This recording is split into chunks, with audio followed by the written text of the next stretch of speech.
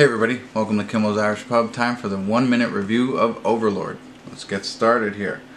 So, Overlord attempts to take an action war movie and combine it with a horror zombie type movie.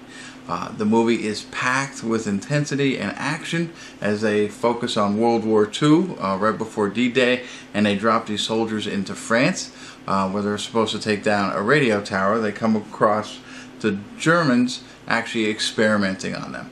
Something that I thought was going to be supernatural was not. It was actually something they were doing to create super soldiers. Anyway, a lot of intensity, a lot of gore.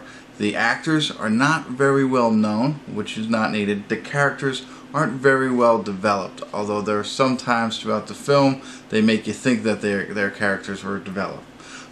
So there are some things that they did poorly, but otherwise it's a very fun film if you like war movies, horror movies, gory movies, because that's the biggest piece here. There's not a lot more to it than that, but it's just pure fun and excitement.